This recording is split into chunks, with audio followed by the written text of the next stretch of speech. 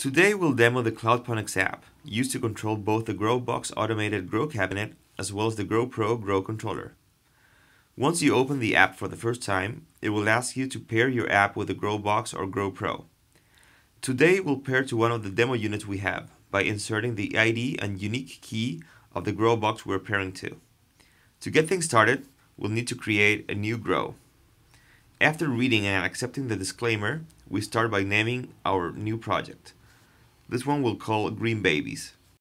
Next, we'll select what grow recipe to use by choosing the strain we'll be planting.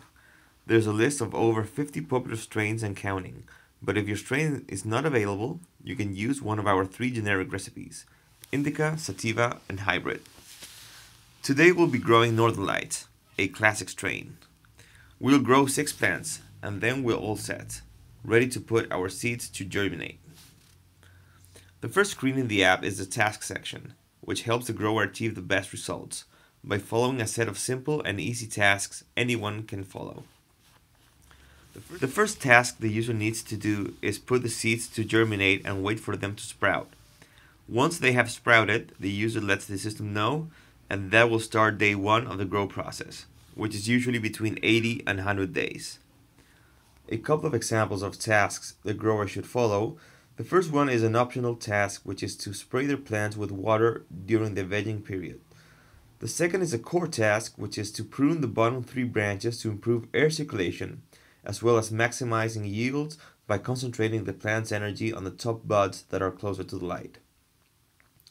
The next screen is the stats section, where the user can monitor in real time what the most important parameters in the growing environment are: air temperature, humidity, nutrient concentration, pH, and water temperature. This screen also shows the user if their unit is connected to the internet, if the light is on or off, and whether they need to refill their reserve water tank. This is a good example of a grow box that has balanced all the crucial aspects to optimize conditions for a perfect grow.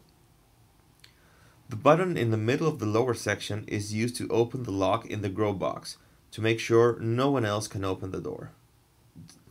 Next up is the settings section, where the user can change the selected settings during the creation of the grow, as well as fine-tune the nutrient concentrations and selecting what mode to use: grow, flush, drying, test, and idle.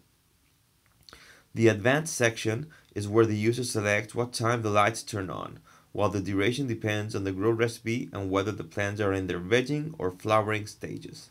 Let's set the timer to turn on at 4:20 p.m. The user can pair to a different grow box or GroPro here. Finally, the user can calibrate their pH and EC sensors, as well as calibrate their unit to adjust the nutrient balance to their fresh water as well. The final button is used to contact our customer support team.